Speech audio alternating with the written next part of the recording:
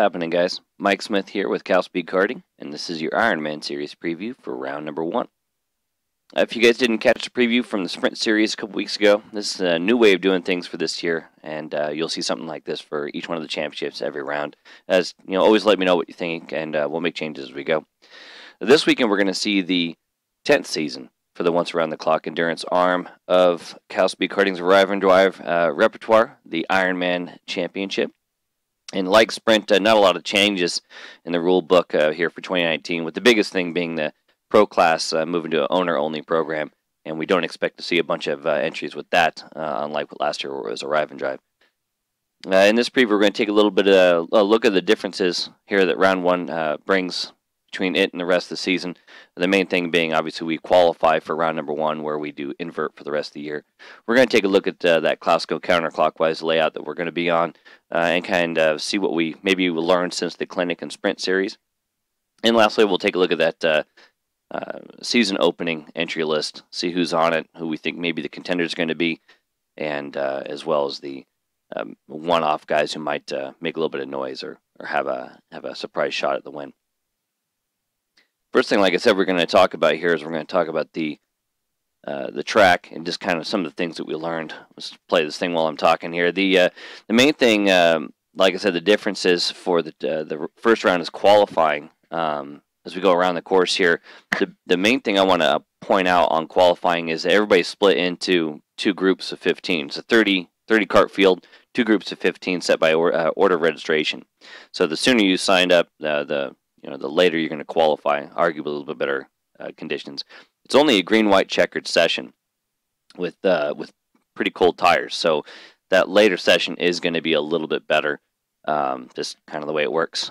They do have a little bit of time on them, but again, it's going to be kind of, if you sign up, you get that little bit of an advantage. Again, one of the things that's new on the course is we're going through the new turn 4, or going the other direction. I think it's turn 10. And then the bypass is the same, and the final corner is different. The other thing that's different, just the entry of the S's, it's a lot smoother, and then the run down to hairpins a little bit different.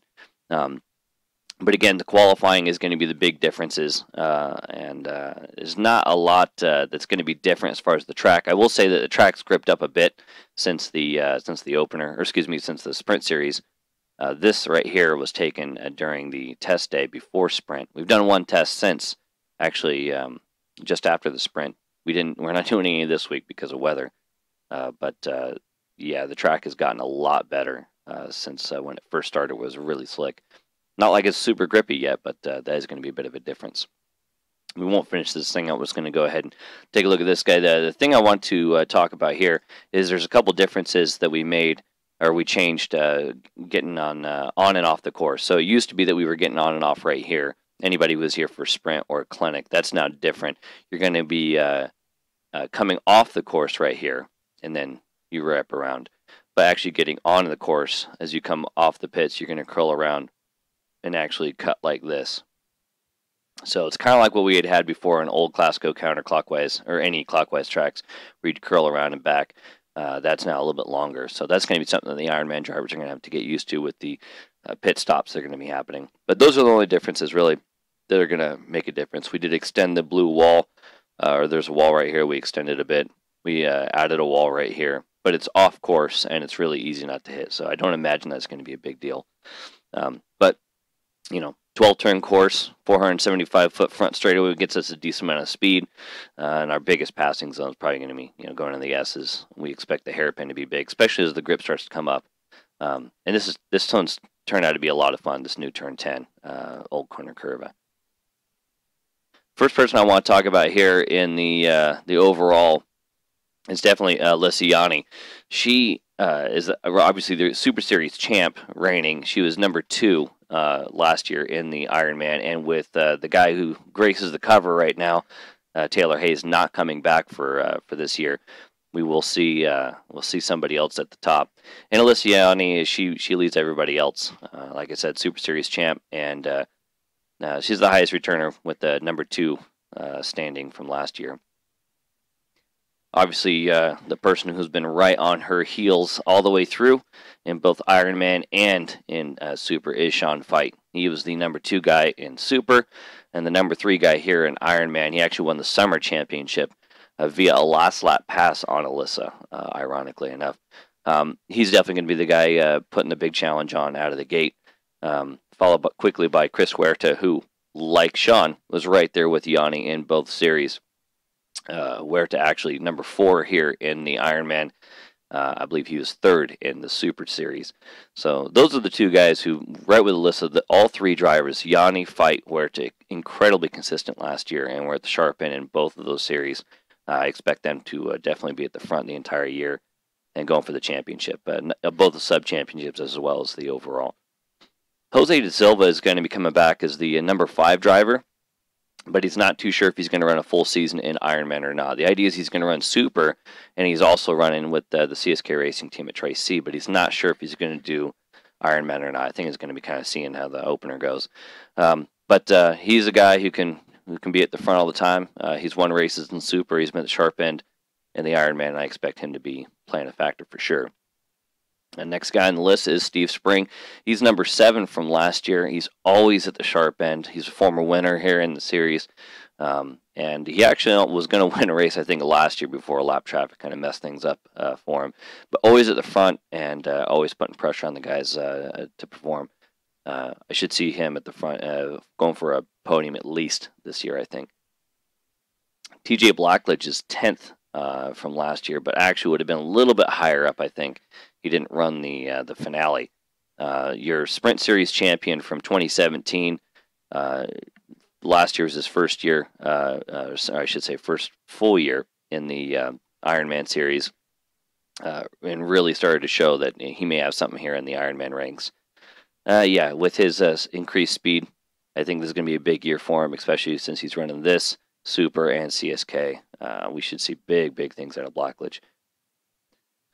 Scott Milne, he actually won the opener last year, kind of a breakout run for him.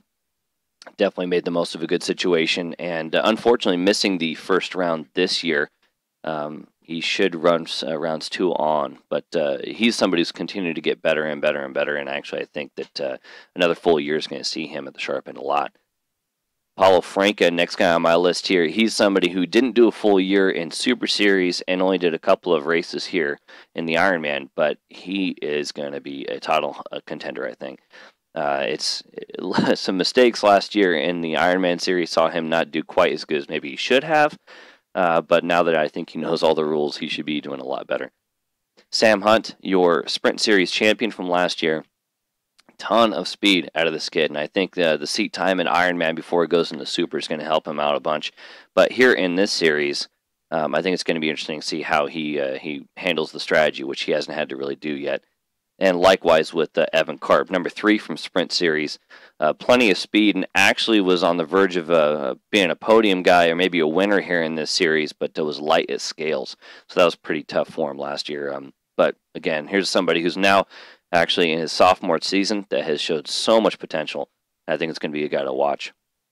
But beyond that, though, we got some guys who are going to be wild card contenders, and absolutely Andrew Woods there. Here's a guy coming from the East Coast, flying in, just going to have some fun here to kick off the year, and Woody is always someone to watch for. Quite good in the old Sport Car Grand Nationals, and does quite good in Super Series as well, so watch for him. Matt Hart's going to be making an appearance. He's not doing a full season, he says, but he's going to do quite a few races here and there. Every single time he shows up, he's going to be a guy to watch, and I think especially in the Ironman, it's going to be fun to see how he does. He's more of a Sprint Series kind of, or a sprint racing kind of guy. He'll be running Super as well.